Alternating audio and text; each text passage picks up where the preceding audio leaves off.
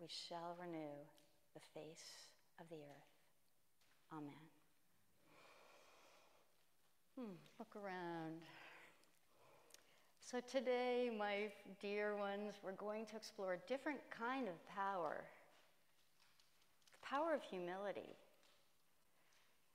And the strength that's found in gentleness. All of these allusions to water and flow. That yin energy. And I think about the rise of a different kind of energy within the world and within nations in these times, including ours as we approach the election season, that often equates strength with dominance, domination over. It's kind of a stereotypical male energy. And we're called to a deeper understanding of what it means to be truly strong. So, Psalm 1 offers some guidance, and it was a sung piece from the Hebrew scriptures 4,000 years ago. And again, these are probably written by men, and the message might have been for strong, powerful men. A message of how to lead. And so imagine this sung, blessed is the one whose delight is in the law of the Lord, who meditates on this law night and day. That person is like a tree planted by the streams of water, which yield fruit in its season, and whose leaf does not wither. Whatever they do prospers. Picture that image. Rooted deeply and connected to something that's flowing and alive and reaching upward. Interdependent. Cannot live without the waters, cannot live without the sky, and yet stand strong. This connectedness. It's this vision of humble strength. A person rooted in divine wisdom, nourished by living waters, bearing fruit in due season. And so I want to explore how this humble strength manifests itself in our lives and in our relationship with others. Humble strength. Does that seem like a paradox to you? Humble strength. It's at the heart, I think, of our faith. And I'd like to share 2 personal stories about humility. And the first story is about being in a context where I was meant to feel less than. So it was my first week as a senior financial analyst with Hewlett-Packard's $500 million business segment. I was 24 years old, fresh out of graduate MBA program, and I walked into a room full of older, much larger men. There were no other women. And one of the team members even asked me, "Are you sure you're in the right meeting?"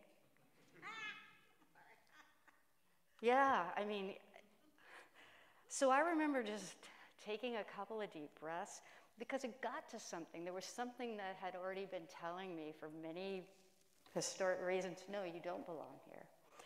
And I took a breath and I smiled and I said, I understand your surprise, but I assure you, I'm exactly where I'm supposed to be. But I felt very alone. I needed a bridge over my troubled water. So flash forward in time, after a few months of listening and learning and contributing as much as I could, even though there were more times than I'd like to say that I experienced being treated as other, we successfully completed our forecasting cycle.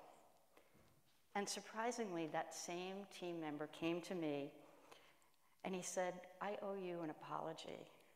You taught me that ability has nothing to do with what you look like, how old you are. It's about your ability. And I learned, what we often misunderstand as humility is always subjugating yourself, always being less than, which really hurts marginalized groups if they already feel less than, unworthy. I learned that humility is about creating an environment where everyone, including yourself, at those times when you feel marginalized, can contribute their best. Leading with humility, curiosity, and mutual respect. And it's not easy.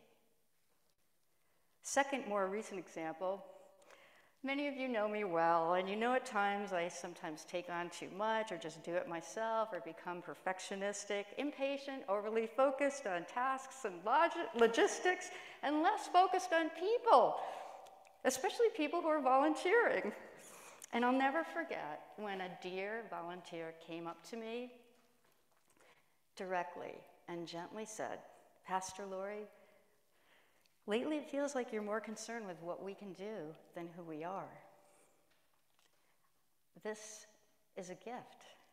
It's a wake-up call. This direct and timely feedback prompted me to reassess the priority of relationships and to express gratitude more often. Sometimes I get into that mindset, I'm still back in a company or something. These are volunteers. These are people giving out of the heart because they want to. And I learned that humility lies in our strength to be able to listen, become more self-aware, not be so afraid of hearing what we might not want to hear, to grow not only as a person, but actually to grow closer in trusting relationships with one another. So what does humble strength look like in our daily lives? Listening more than speaking, giving credit to others, taking responsibility for failures, being willing to apologize, to compromise at times, and at times to put others' needs first. I think there's something about beginner's mind, remaining curious, recognize we really don't know. Another aspect of humility that I've come to realize is I have no idea what you are thinking. I have no idea what's going to happen. That's true. Remaining curious, being aware of our assumptions, questioning them, being open to changing our minds. And as a pastor in pastoral care, what I've really learned is that oftentimes I do not know what someone else needs. And what I need to do is listen and be present. So I have another story to share with you that deeply shaped my understanding of humility, the strength of humility.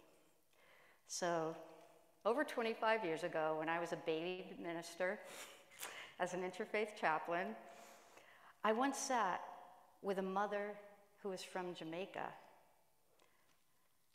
She was first-generation immigrant, and we were in the ER. Her son, Steve, lay motionless. He was connected to a respirator. I'm sorry, that was in the ICU, not the ER. He was connected to a respirator. And I found out from a couple of the nurses before I went in that he was technically brain dead. He had died of an aneurysm. But the doctors hadn't arrived yet to officially announce it. His medical doctor was in the ER with another patient. And so the nurses were aware, but this mother wasn't. And I watched her sitting by his bedside. She had her hand on his leg, and she was watching as he was breathing in and out, but it was the respirator, not her beloved son. She was hoping that he was still alive. I had no idea what to do, but I saw her hand and I held it. And we just sat there. No platitudes, no false assurances, just presence. And you know me from it's like, what am I doing? I'm being. I was just being. And when the doctor finally came to deliver the news, she just collapsed to the floor. And I just held her like a baby, and she wept. I didn't know what I was doing. And then more and more family arrived, and they were all sent to this private room, and this mother and I joined them. So I thought, I know a lot about theology, and something gratefully, especially as this was primarily Jamaican people and as a white woman, I thought, I had this urge to offer words of comfort or spiritual insight, but something gratefully held me back. Instead, I joined this circle, sitting next to this mother, holding her hand still, and I watched the extended family arrive, bringing with them the aroma someone had made fresh coconut bread. And the aroma filled the room. And they shared the bread and the juice and their presence. And I was part of this circle. They shared their memories of this beloved Steve, who was only 38 years old. And in this moment of deep grief, I witnessed something incredibly beautiful unfolding. A young pregnant woman, she was really pregnant, and she was the cousin of Steve, and she suddenly spoke up with her hand on her belly, and with tears in her eyes, she said, "Now I know the name of my son, Stephen."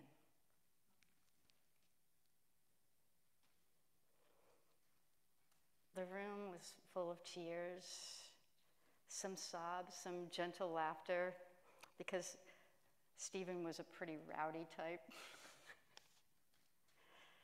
And in their own way, this family was finding comfort, honoring their loved one, and looking toward the future. This experience taught me the profound power of humble presence and cultural respect. By stepping back and allowing the family to grieve in their own way, I witnessed a moment of healing that no sermon or theological discourse could have possibly provided. Sometimes the strongest way to serve is to just be there, bearing witness to another's pain without trying to fix or explain it. I think so often in our eagerness to help, we often rush to solutions, to offer solutions or comfort, but who are they for? I think humility and pastoral care, which is something that we all give to one another, often requires us to step back, to listen deeply, to allow space for others to find their own path through grief and toward hope.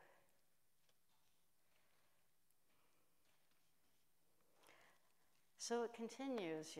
My social location as a white, cisgendered, heterosexual, middle-class woman, I am on a lifelong journey of learning that my understanding of humility must expand to encompass the experience of those with all kinds of marginalized identities. And for groups that have faced systematic oppression, humility isn't about self-diminishment. It's about honoring one's identity while working toward collective justice. I've learned, and I'm still learning, that true humility often means stepping back to amplify the voices of the marginalized people rather than to speak for them as if I knew. It involves recognizing the complex intersections of identity, including race, class, gender, and sexuality. It means admitting what we don't know and when we need help, and committing ourselves to ongoing learning. And that allyship often involves sitting with discomfort and being willing to have hard conversations. So where do we begin? How do we cultivate this in our own lives? Especially when it's so tempting in this political climate to show a different kind of what we delude ourselves into thinking is strength.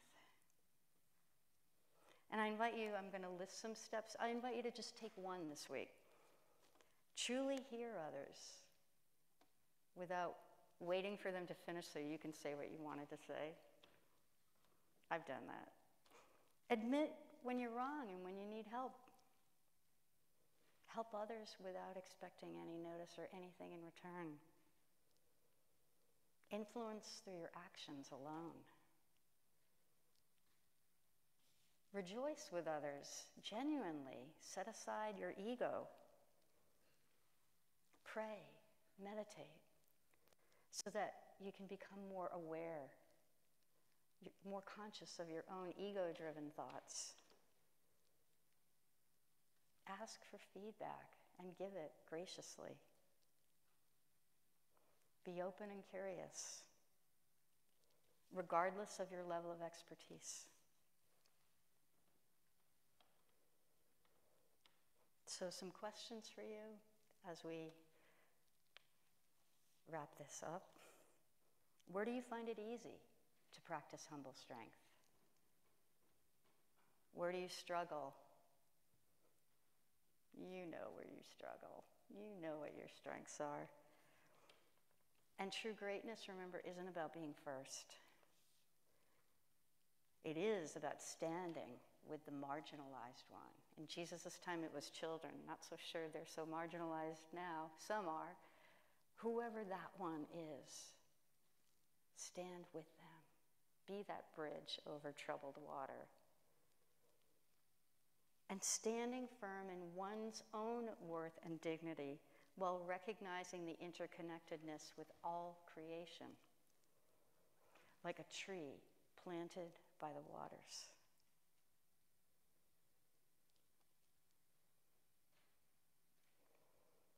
And so my prayer is that we all listen, serve, respond with gentleness, and speak with humble confidence against injustice, and that we may go forth in humble strength, gentle power, transforming the world one act of service, one person at a time, and in doing so to trust that we become co-creators of a more just, compassionate, sustainable world.